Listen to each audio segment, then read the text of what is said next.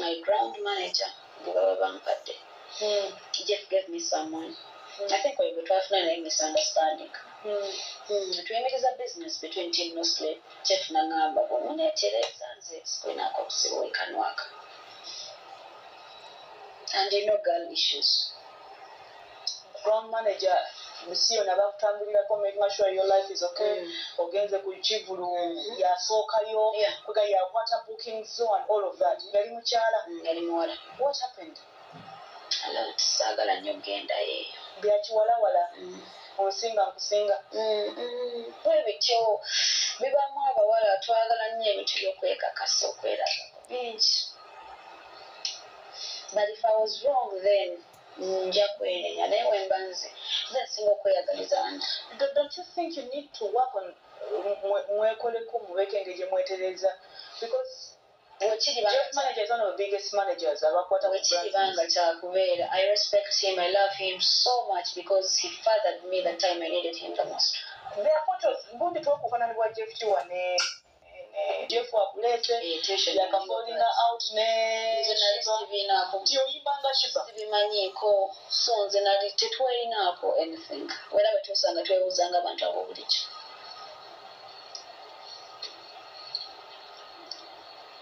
Is Sheebah one of your icons? No, I love Nina Rose a lot. Nina? Kanina kakwano kangenana. So, because watching Kubuziza, there are some few elements that don't know what until the interview, expressions. There's that feminism in both of you. How you express yourself, how you throw your hands, how you assert yourselves. Do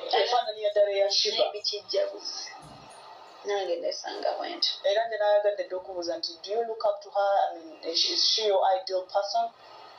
Just a lot of people tell me. Mannerism and stuff. I don't know. It just comes coincidentally. Do you reach out to her? I mean, do you talk? When we're two meeting, we talk. The first time you met her in Mogera, what was the conversation? Oh, hi, it was so sweet. I'd never met you, been hearing about you. Yeah, you're fine, I'm good. We took pictures, we took videos, and I'm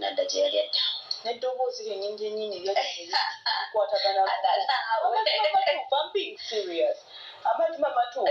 You had the music, music. It's almost and I think that's the attraction Jeff Obaji Akuinako. Be a cartoon that's Simon.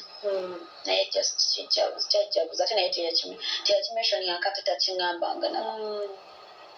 Not at all. So, what are you up to? Doing music, of course. I wanted to first know which other collaborations you have. I have a collaboration with Nando Love. In a collaboration with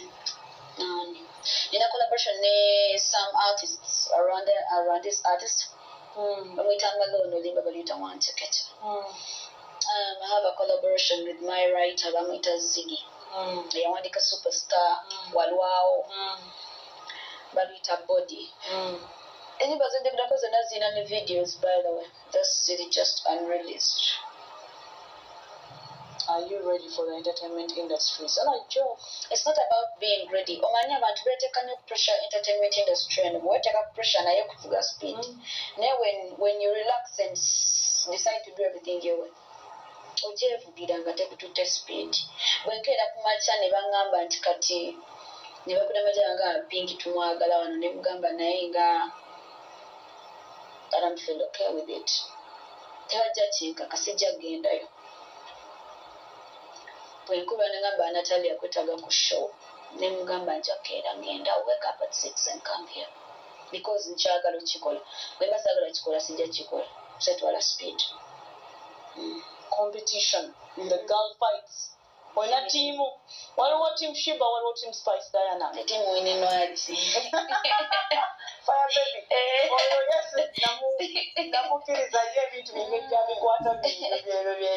So you don't have any teams Pinky, Kola Bianchi. Somebody in a Raji Babylina because the video is so necessary. pink onyumiriza emboozi nawulira nti waddayo okusoma osoma ki bachelor's information technology onaasobola okukanika gwe computer zaffe n'oziteeka wali what are you specializing in njagala software engineering naye nkola IT naye passion yange erinnya mu lead. Lwaki tokola lead n'ozikolayo I want to mu retirement aids zange I will specialize in literature somehow somewhere. I wanted to be a literature teacher at some point. Omanyi nabeeranga ku ssomero nga ndi mu A level but I could teach the O level literature class. Naye ng'abaana batawaanyi onaabisobola not just kati balijjukira balinga mikwano gyange kati nga just mbatuuza. I had a very good class and they all passed. Had a class of 6 students abakola lit abala baali bangi abali bakola lit naye nze nali najja mikwano gyange ne bagamba ojja kujja mbayambeko naye buli ali mu class yange tewali yakka wansi wa credit. Yeah. That was a very good. Ekitegeeza nti olimu osobola okusomesa gwe picking up. I can sit down and tell you something wemba ngezezaako kunyonyola novel approach oba play approach eyalit. You cannot get disappointed. Then kolayoko ku short courses mu literature ne language. I feel like I should. You have time, you should.